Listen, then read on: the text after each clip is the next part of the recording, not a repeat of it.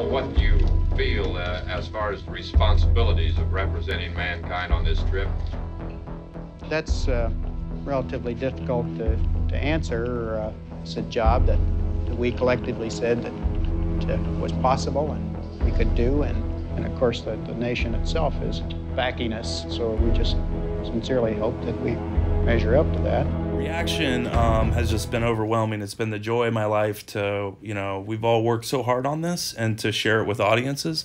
And I'm not saying this because it's my film, but I go to every single screening. I'm from New York, so working with IMAX on the release, I did a slew of Q&As, but even if I wasn't doing a Q&A, I just go there and watch. I'd watch the first half in the back, and then I go up in the projection booth and watch the second half typically, and piss off all the projectionists. But it was really interesting to me. I knew we had something when you would get this just this amazing applause at the end, and also during the Q&As.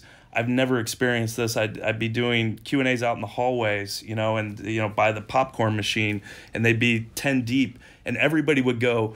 And they would cut me off because they would go get a ticket to go see it again. And we kept having these repeat viewers, and I saw that every single day during the opening release.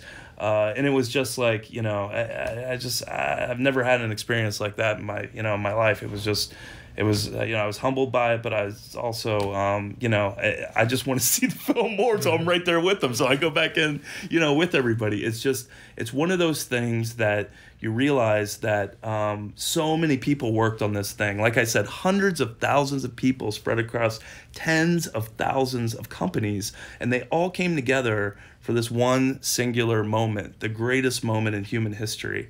And it just reminds people, and it certainly reminds me, and it wasn't missed on any of the filmmakers working on this, that if we could accomplish a great thing like that back then, we can certainly do it again.